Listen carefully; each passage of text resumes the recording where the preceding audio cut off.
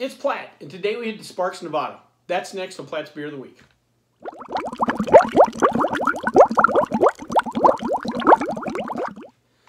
So the particular beer we have today comes to us from Revision Brewing. It is Disco Ninja.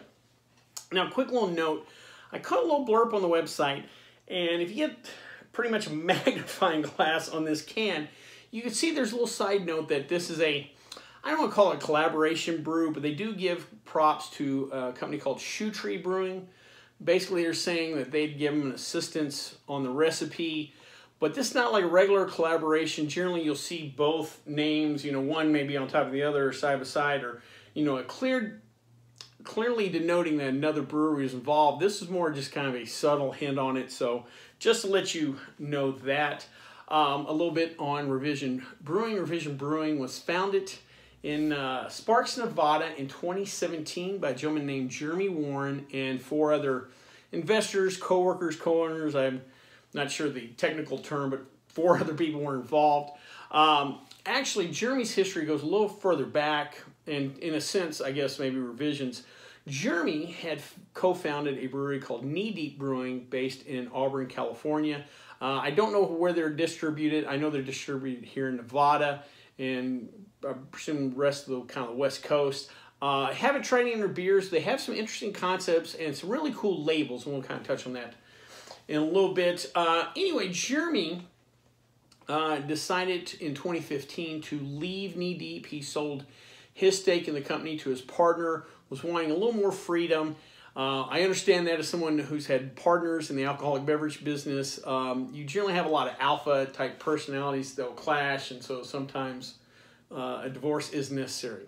Anyway, Jeremy took the proceeds from the sale of his stock and turned it into Revision Brewing. Now, originally, Revision was supposed to be based in Sacramento. Not sure what happened. There were implications that maybe there were some connections to Knee Deep and Sparks, so they ended up moving to Sparks, Nevada, and opening in March of 2017. So they're not even, at the time of this taping, February of 2021, they're not even quite 4 years old yet. So again, a very young brewery, but already kind of making a name for themselves. Actually did not take them long to make a name for themselves. In spring of 2018, they won silver and gold for IPA and double IPA categories at the World Beer Festival. Something I think only 4 other breweries have done, and considering the brewery was a year old at that time, quite an accomplishment, and of course a big moment for the brewery. Really got their name out there. That first year in 2017, they produced only about 5,600 barrels of beer. I want to say they're shooting for here in the near future 20,000 a year, so roughly a 4-fold increase over 4 years. Real nice growth for the brewery. Good for those guys. Revision has 2 locations, the main brewery and tap room located in Sparks, and they have what they call the Picnic, P-I-G-N-I-C, Picnic Pub and Patio located in the Riverwalk area of Reno.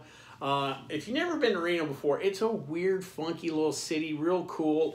Unfortunately, don't go right now. We're still in lockdown, but maybe here in 2 or 3 years, our governor will open us back up. When you do, check out Reno. The Truckee River runs through the main part of the city, and real cool restaurant shops, stuff like that along there. Go check it out if you're in the area. Let's talk about their beers real quick. All their beers are in can or tap. I don't think they do anything bottles except for their barrel program, which we'll talk about in a little bit. I really kind of dig the artwork. They've gone like a lot of breweries to the cans. Several reasons for that. Economics, and also you're not having light pollution get to your beer. But they've always had cool labels on their beers, and I think that dates back to Knee Deep. I don't know who Jeremy hires for his graphics, graphic artists, whatever, but I think they do really cool work. So there's that going for them. If you caught me lately, I've kind of been ranting on some of these breweries just have way too many IPAs, in my opinion.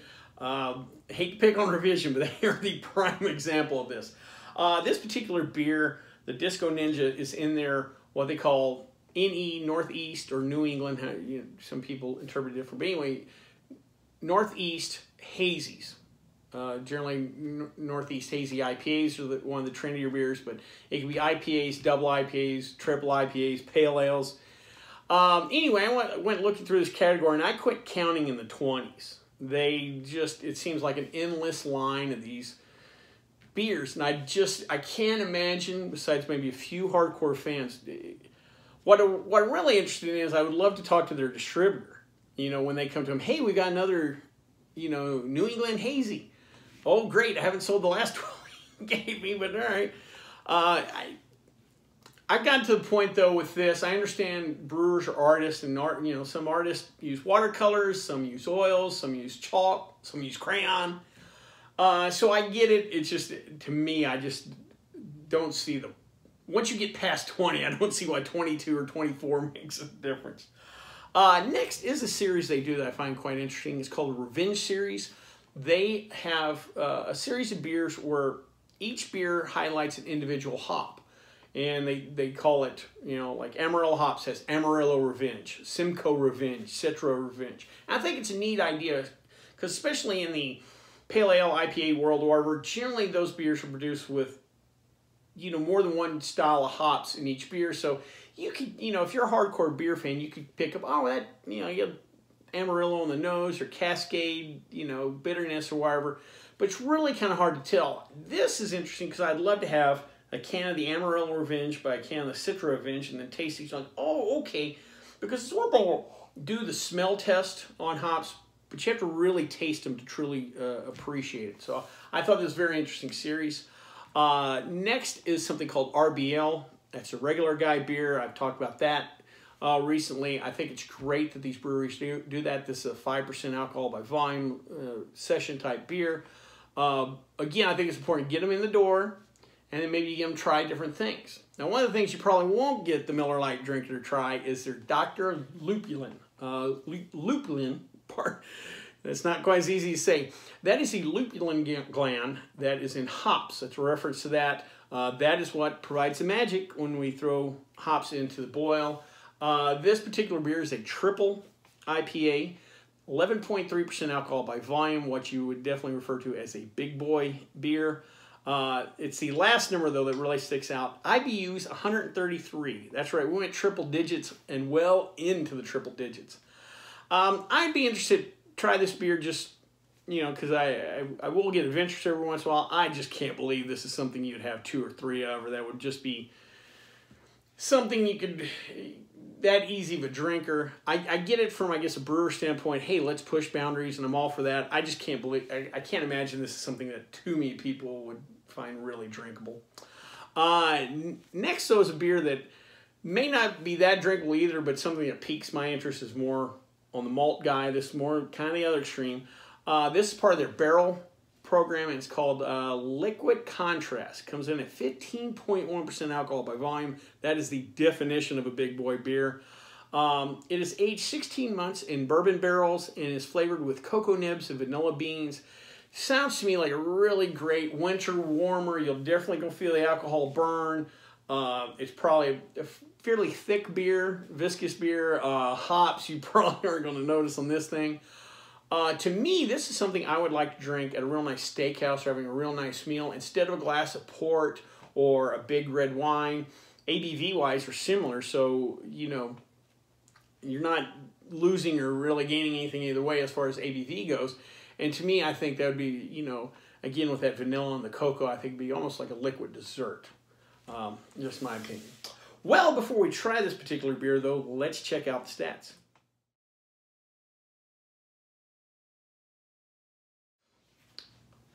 All right, today I thought I'd talk to you about growlers. If you've been to any brew pubs or your local brewery or whatever, you may see these. Maybe someone gave them to you as a gift or whatever. This particular one my roommate got from Black Eagle Brewery in Black Eagle, Montana. Anyway, it's great. Like I said, these are cool gifts. They generally come in the half-gallon size, but there's a little variation on the size. What's great about these is depending on the jurisdiction, a lot of times they'll let you take draft beer to go, which is always a good idea in my world. But where it plays a real important part today is, again, at the time of this recording, we're still well in the pandemic. A lot of places are still shut down or only partially open. A lot of these breweries, or nearly all these breweries, had opened before the pandemic, and a lot of the business plan was, hey, the tap room, we get people in-house, we don't have to deal with the distributor, we sell straight to our customers, and we could sell them, depending on the jurisdiction, just regular tap beers. You can sell them growlers to go, some to go, but generally you got them in-house and you got to interact with your customer. Well, because of restrictions now, that's really not a viable option. But one of the things some of the states are allowing is growlers to go or curbside refill. You could just drive by your local brewery in some jurisdictions and have them fill up for you, and you hit the road, which I think is really cool, and it's really helpful to these breweries that are struggling now. We've lost a brewery in Las Vegas. It breaks my heart to see that kind of stuff. A couple suggestions, maybe if you're having a couple's night and then, the other couple drinks beer, you're having a dinner or whatever, pick up a growler, something to share, kind of open other people to beer. If it's a boys' day, you can, if you live in a large metro area like I do in Las Vegas, maybe somebody picks up a growler from this brewery, somebody picks up a growler from that brewery, and you kind of have your own little mini beer festival of all the local beers. But it's a great way to help out your local brewery, have fresh beer at home, because unfortunately, even if you go out, there's so many restrictions on the mask. It's not fun to go out, so stay in with friends. So anyway, pick up a growler, help out your local brewery. Well, enough about that. Let's drink some Disco Ninja.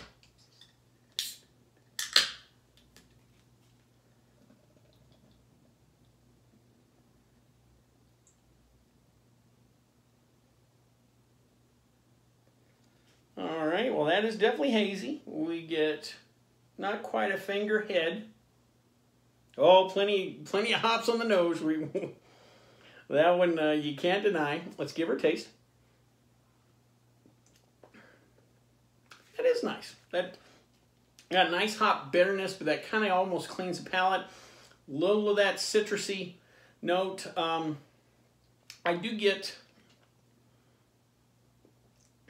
a little small malt sweetness initially. It's a very reasonable IPA. This, again, a nice simple IPA I'm actually a fan of. It's just, it's become an arms race with the hops, unfortunately. But this nice, well-executed hazy IPA, again, I get, these beers are actually, more malty. It's just a lot of times that malt gets masked by, by the hops, but a little malt sweetness, a little body to this, which I like. The hops are nice, they're crisp. I do get that kind of resiny hop thing that, again, provides balance. All this stuff should be about balance. Doesn't always work out that way, but I think it's nice, well-executed New England style hazy IPA and Disco Ninja. I love the can, I love the name, so I think we've ended up finding a pretty good little beer. Well, I hope you liked this video. If you did, please subscribe down below. Also, please like the video because it lets YouTube know we're putting out good content. If you have any questions, comments, concerns, or beers that you would like me to try, please leave them in the comment section, or you can always contact me on the Twitter page. Till next time, bottoms up.